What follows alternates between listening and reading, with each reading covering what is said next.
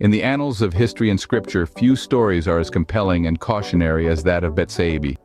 In the heart of ancient Jerusalem under the reign of King David, a tale unfolds that is as timeless as it is poignant. A beloved king, favored by God, yet all too human in his failings. At the center of this narrative is Bethsaida, a woman of unparalleled beauty, caught in a web of royal desire that would alter the course of her life forever. One twilight from his rooftop, David's gaze fell upon Bethsaida, igniting a flame of desire that led to an inescapable chain of events. The wind carried the faint scent of jasmine, and the night was as clear as the purity of Bethsaida's heart. But in the eyes of the king, her beauty was a beacon that outshone the stars themselves.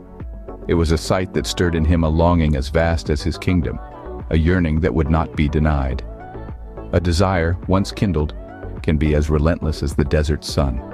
And in the heart of King David, a powerful man used to bending the world to his will, this desire took root and blossomed into a perilous obsession.